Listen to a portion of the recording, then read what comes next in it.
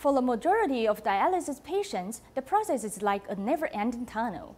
At the Tzu-Chi dialysis center in Malaysia, Tzu-Chi was once among the group that had no hope for the future. What turned his life around was becoming a recycling volunteer at the local Tzu-Chi recycling station. He learned how to source recyclable goods and gained a second family. He now finally has something to look forward to in life.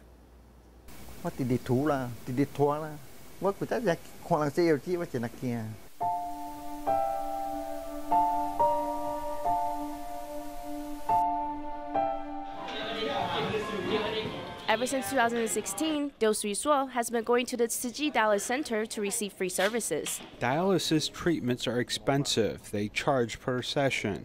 I don't have a lot of money, so it's impossible for me to afford it. After 2 months of free dialysis treatments, he found a second home, the Tzu-Chi recycling station. I go there often, even on Sundays if they need help, especially on transporting days. At first, I didn't really know all the reasons behind what we were doing. Later, I was told that it was to protect the environment.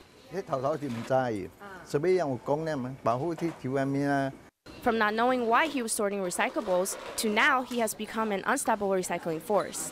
If I am able to, I will make it there, no matter rain or shine. Only a thunderstorm is what stops me from being able to get there.